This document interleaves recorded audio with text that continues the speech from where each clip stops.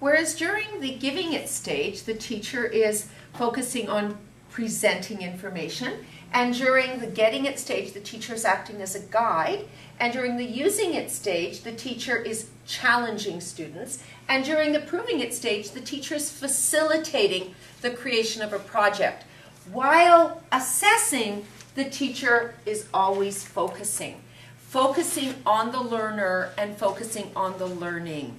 Assessment means that the teacher is gathering information so that he or she can decide what to do next, helping students also to become aware of their own progress and their own performance so that collectively they can make decisions about what will come next in the unit that they are in the midst of doing.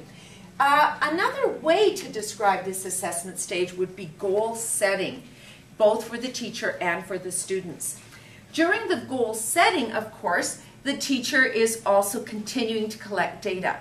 And you'll remember that we have the assessment going on during all of the stages. Sometimes we say that the teacher's very best forms of assessment are through the teacher's eyes and the teacher's ears, because you can see students' facial expressions, you can tell if they are puzzled or troubled or frustrated, and you can also hear what they're saying and know whether you need to intervene.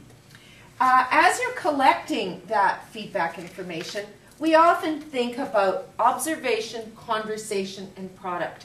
Observing what you can in terms of what the students are doing, the products that they create in terms of projects, or even worksheets or other tasks during the course of a unit, and the conversations that you have with them, both those that could be in written form where they self-reflect and you have a chance to read, or those incidental conversations where you're always asking them how they're doing. That means that the anecdotal records that you keep are very, very important, as are the opportunities that you have to determine or to hear about students, how they're doing. And we call those typically the I can statements. So I can statements are statements where the students identify what they think they can do and how well they think they can do it. The statement might be, I can conjugate a verb, or I can introduce myself to a stranger. The question might be, how frequently or how well? Always, most of the time, sometimes with support, not yet. And so we want to have a sense of the student's self-perception so that we can also help change that self-perception, if they can do something especially. However, many teachers, because of time, do ask students to produce products, but may not give students opportunities to create the same product several times over a 2 or 3 month period. And we want to think during assessment about consistent performance, not just the ability, for example, to do a self-introduction once, but can they do that same self-introduction in a more expanded way several weeks from now or several months from now, or even at the beginning of the next school year.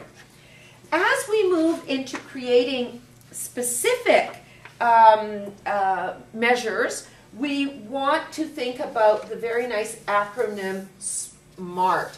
That means looking for specific criteria that are measurable, that are attainable by the students, that is, that are realistic within the time allotted. Often we can take that criteria and convert it into a rubric.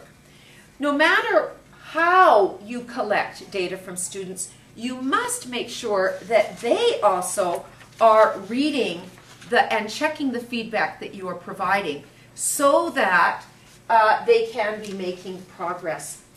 Other tasks that teachers might consider doing, if you're running a task-based approach, you want to be thinking about pre- and post-tasks, self-reflection, and you might even engage in learner contracts.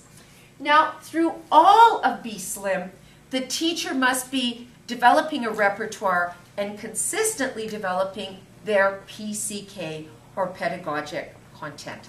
knowledge.